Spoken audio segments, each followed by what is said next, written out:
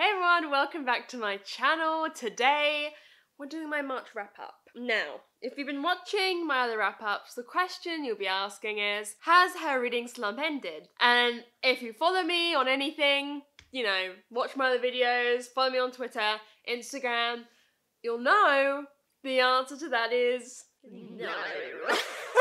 I'm sorry. Like, here's the thing. It was shaping up to be my worst reading month of the year because I really struggled to read at the start of this month. In the last week, I pulled it back a bit and I read 3 books. I could have easily not read 3 books that week and continued not reading, so we pulled it back a bit. We grasped it from the jaws of defeat a little bit, but it still wasn't great. I read 7 books, which, you know, I get comments where people say, oh, that's a lot for me, and 2 years ago, that would have been a crazy amount for me. But it's subjective, right? How much you read. There's people, a good month for me of 12 books. There's some people who read 30 books usually in a month and they would say they're in a slump. So it is all subjective, but 7 books for me currently isn't great. Isn't great. It's not great. So I read 7 books in the month of March, and basically we're going to chat about each of them. But first we're going to go through my reading statistics for the month. So yeah, I read a total of 7 books, like we said. I read 2,282 pages, which I think is slightly more, 30 more pages than February, but considering March has 3 extra days, it's not that impressive. That averages out to 74 pages a day, or a book average of 336 pages. Before my 2021 reading slump happened, I used to say that an average of 100 pages a day was good for me. That is ideally what I want to be back on, is an average of 100 pages per day. Here's hoping, but looking at the books I have to read this month, I'm not sure when it's gonna happen. In terms of my star ratings, I gave 2 5 stars, 2 4 stars, 1 3.5 star, 1 2 star, and 1 1.5 star. And that 1.5 is actually something I originally rated a 2 and then lowered down. This gives me an average rating of 3.57, which is my lowest so far. But I had 2 5 stars, which I hadn't been getting any 5 stars. I think I'd had a lot of 4 stars so far this year. So I view it as a pretty okay reading month because I got 2 more favourites, which I hadn't had yet really this year that much. I'd maybe had 1 or 2 in January and February in total. In terms of genre, I read 1 anthology, 1 contemporary, 2 fantasy, and 3 mystery. Now, mystery is definitely my favourite genre, and I typically don't read the most of it. I typically read more fantasy. So I'm glad that this month I actually was able to read more mystery. I read 2 adult, 1 middle grade, and 4 YA, so definitely very heavy on the YA this month. In terms of where the books came from that I read, 3 were gifted to me. 1 was a book I previously owned, 1 was a book sent to me by the publisher, and 2 were from Script. If you've watched a lot of these wrap-ups, you'll know that I have a goal to read at least 50% non-white authors. I often say that I don't think monthly wrap-ups are a good indication of this, especially when I'm only reading 7 books. But I read from 1 black author, 1 Asian author, 1 mixed race author, and 4 white authors. So the white author percentage that I read this month is 57%, but in terms of my percentage for the year so far, it's still less than 50% white authors. So I'm not particularly worried about that. 7 books, it's not, with 7 books you're never gonna get a fully accurate representation. Oh, interestingly, 5 I read were part of a series and only 2 were standalones. I was looking at my list. I'll see if I can put it in here where you can see the ones that I have listed what series the book is from the books I've read the whole year. And so many are from series. I've read so many series this year. There are a couple of series I need to finish off. I'm notoriously bad at reading the last book in a series. I'm good at starting series and terrible at finishing them. It's a problem. I can recognize it's a problem. I can recognize I'm struggling. I can recognize all that stuff you don't need to tell me. I love starting a series. I hate finishing them. I can't do it! And finally, 4 books. 4 books I read were the author's debut. They're not necessarily that's the only book they have out in terms of a debut author. Some of them are, but 4 were that author's first book. 2 were authors I'd read from before and 1 author was new to me. So I think that is all the statistics that we need. So now let's talk about the 7 books I read and what I thought of them. The first couple, I'm struggling to remember my thoughts. Not gonna lie. I'm like, what did I think of that? I don't remember, love. I don't remember at all. I really don't. It was an awful long time ago. Like, it feels very long ago, the start of March. But the first book I read was Black Enough by Ibi Zoboi. She, like, is the collator of the anthology, but it is a collection of short stories by many Black authors talking about the young Black experience. I gave this 3.5 stars. I think with anthologies, like, there's some in that were 5 stars, there's some that were like 2 stars for me in terms of the short stories, but they kind of balance each other out. It did actually cause me to put some new authors like on my wish list and on my want to read. 1 has already been 2 have been very kindly gifted to me, but I don't know where the second one is. But one example is J. Cole's. I really loved his short story, and I'm really excited to pick up one of his novels, so I now have Tyler Johnson Was Here. That was very kindly gifted to me. What I think worked so well about this anthology was it was structured really well in terms of how the stories flowed into one another. You felt that all were tackling difficult topics and different topics, but they weren't kind of like merging into one another. You had one of my favourite stories, I believe, was it Danielle Clayton's one? I can't remember which one was by who, but one was about a girl whose twin sister had died and kind of like the grief and the experience of that. But yeah, it was a fun read. I listened to the audiobook and I really enjoyed that. I'd really recommend the audiobook, and I think it's a great way to discover more Black authors that maybe you would like to read. You get so many in such a short space of time, and you can figure out whose writing style appeals to you most. So I really recommend it. I enjoyed it. 3.5 stars. It was like a good read, but with any anthology, I think you're unlikely to be rating it 5 stars because of that mix of authors. Both this first and second book I read in a vlog where the last word of the book I read previously picks the book I read next. I'll link that below if you wanted to go check it out. But the second book I read this month is Me, My Dad and the End of the Rainbow by Benjamin Dean. This was a joyous, beautiful, amazing, happy story. Talented, brilliant, incredible, amazing, show-stopping, spectacular. I gave this 4 stars just because the pacing at the ending felt a little bit off for me, but it was an amazing debut. It's a debut. It's an amazing middle grade if you're wanting to get more into middle grade. And basically this is about a boy called Archie who finds out that his dad is gay, and that's the reason that his parents are split up. One day he sees a leaflet for something called Pride fall out of his dad's pocket, and he and his friends decide to go to Pride, to travel there on their own in secret, to try and understand his dad better and to understand the way in which he feels that their relationship has changed. And it was just so beautiful and heartwarming and just a really joyous story that I think is a book that, like, to my knowledge, nothing like it exists, and I think it's really important for kids to read about how if something like this happens to them, their love for their parent isn't gonna change. It was just like so happy, so fun. I really loved reading it. I'm really excited to read anything that Benjamin Dean puts out in the future. I know that he's just announced that he's gonna be part of like this murder mystery middle grade anthology, which I'm so excited for. I think it's coming out in October of this year, so that's definitely going to be one of my most anticipated releases because I just think that's going to be so much fun. I just love Archie. I just love his family. I just love it so much. I just love it so much. Pretty legendary if you ask me. I thought it tackled his mother's feelings really well as well without invalidating his dad's experiences. Like, how difficult it must be for her to find that out, and she's kind of in denial for some of the book and is very angry and is very upset, and it validated her feelings without invalidating how it was like the right thing to happen for the whole family, but especially for his dad. So I thought that was tackled really, really well, and yeah, definitely one I would recommend picking up. Next,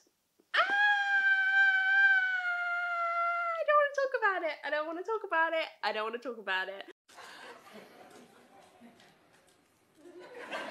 So I do a series called Wrapped Up. You can see like one of them there. I have wrapped up some of my books and I unwrap one and then I vlog reading that book. And this month, it didn't go that well. So I read An Ember in the Ashes by Sabaa Tahir and I rated this 2 stars.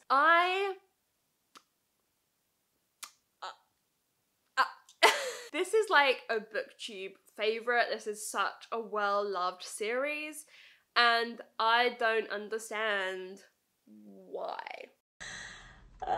You guys go drag me for this, huh? Okay. Let's talk about what it's about first. The Cliff Notes version, you have Leia, who is a slave, you have Elias, who's a soldier, neither is free. That's from the back.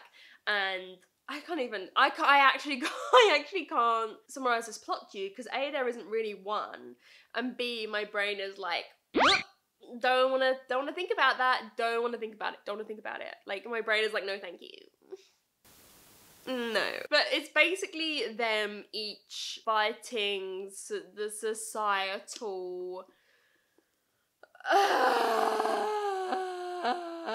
things in place.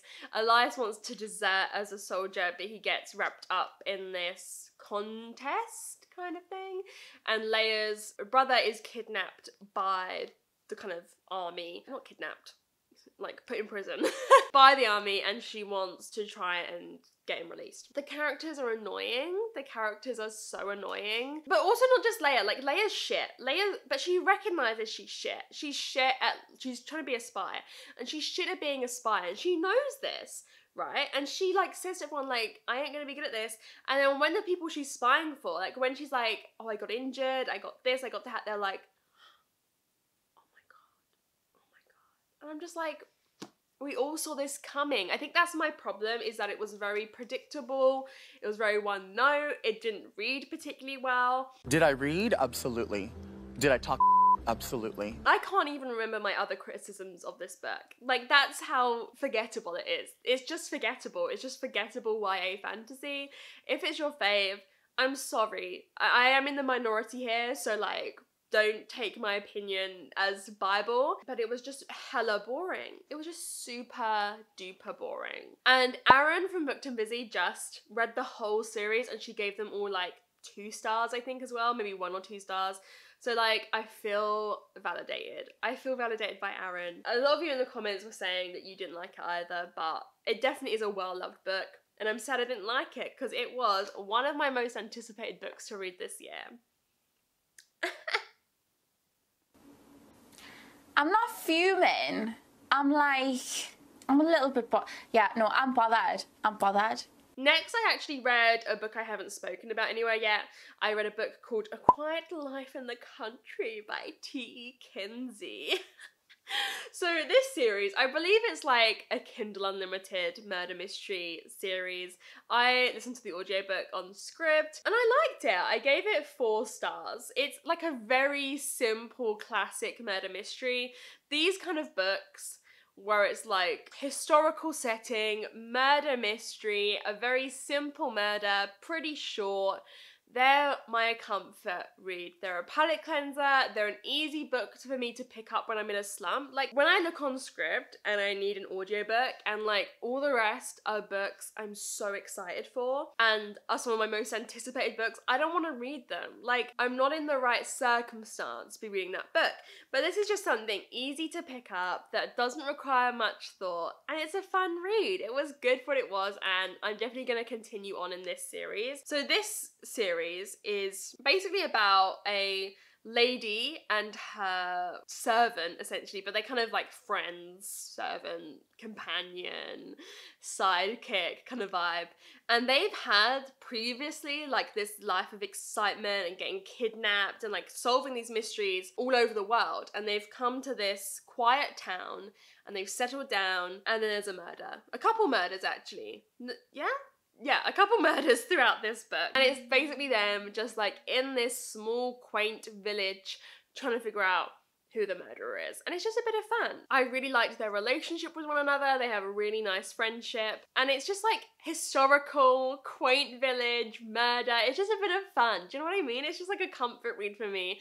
It's something that's easy for me to read. Like, I don't know, I just enjoy reading books like these, but I recognize they're not going to be everyone's cup of tea, and no one really cares probably about this book. But if you like that kind of thing, the audiobook's on Scribd. I think the whole series audiobooks are on Scribd, and I'm definitely going to be be making my way through them, so you will see more of these in future wrap-ups because they're just something easy for me to listen to. And then the last 3 books were all in my mood reading vlog where I mood read for a week, so I will link that if you want to see more in-depth thoughts of these. But next I read A Good Girl's Guide to Murder by Holly Jackson. I gave this 5 stars. Rightfully so. It was so good. It was so good. So this is about a girl named Pip who's taking her A-levels in England, and she's doing a project about this murder. The body was never found, but murder that happened in her town where a girl went missing, and her boyfriend a couple days later sent a text saying I did it, and committed suicide in the woods with her blood on him. And Pip doesn't believe that's actually what happened. So thus begins this project that she's doing where she starts interviewing a lot of people close to the pair. She starts working with the accused brother. They have a really great relationship, the two of them, and it is just a really well done murder mystery. It is probably the best YA murder mystery I have ever read. It was so good. The ending had, like, without spoiling anything, multiple stages to it, and I kept thinking, okay, that's it. That's it. We know. Bish bash bosh. We're done. And we weren't done. I was not expecting that. So I thought that was brilliant. Like, the way it kept you thinking, okay, I know what's going on. I'm so clever. I know what's happening. I got it.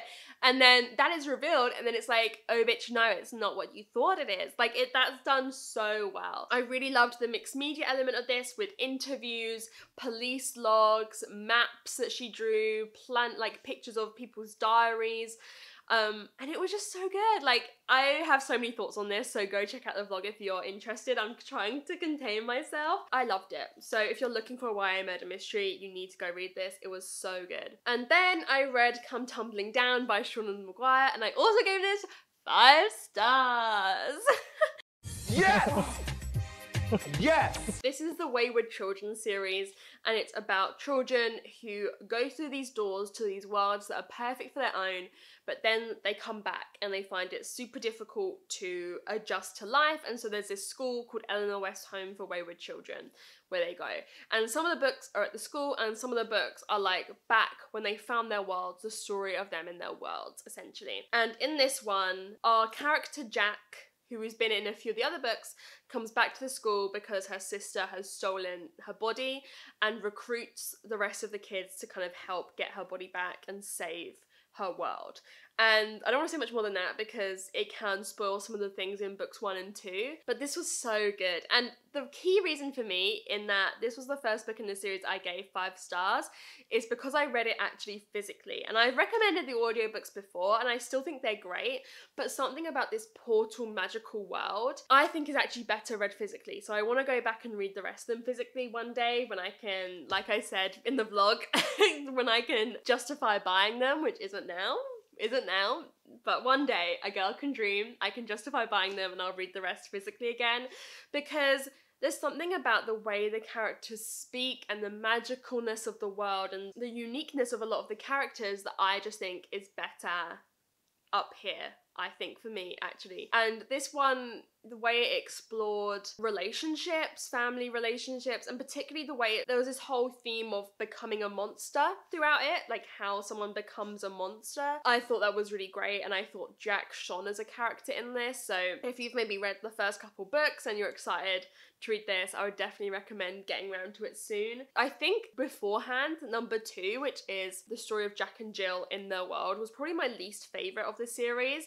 But then this one, the Moors just came alive for me, and it felt like being back with an old friend. So there was something about the story in this one that improved the thing as a whole for me. And then finally, I read The Big Four by Agatha Christie, and in my vlog, I said I was gonna give this 2 stars. I've actually lowered it even more to 1.5 stars.